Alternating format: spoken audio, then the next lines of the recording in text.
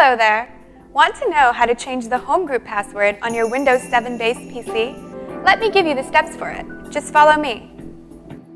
Click on the Start button and then click on Control Panel.